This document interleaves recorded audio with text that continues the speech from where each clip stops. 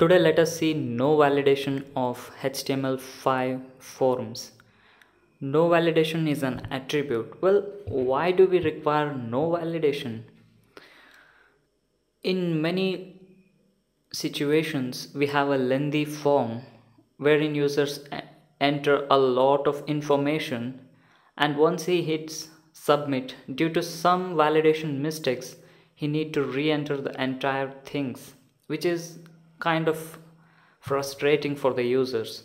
So we will implement two buttons where user can submit, another button where user can save his data temporarily, maybe inside a temporary database table. So in this example, I'm taking two input fields, name and age. Here I'll have a submit button as usual.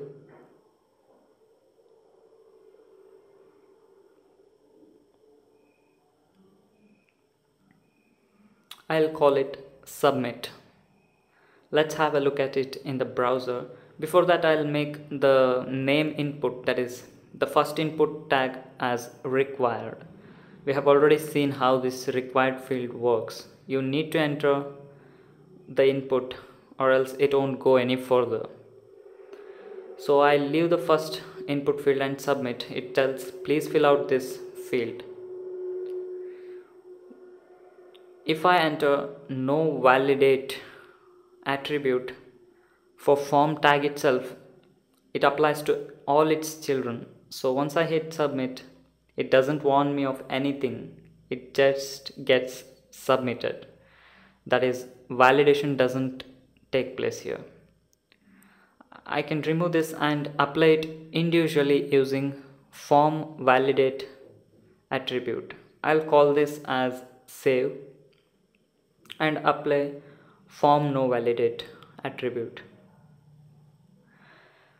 But our require attribute is still here. So once I click submit, it validates. If I click save, it doesn't apply validation rules.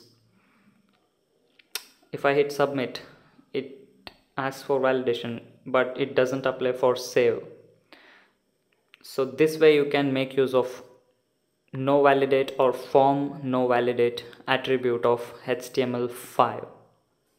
Please share this video with your friends on Facebook, Google+, LinkedIn, Twitter, StumbleUpon, etc.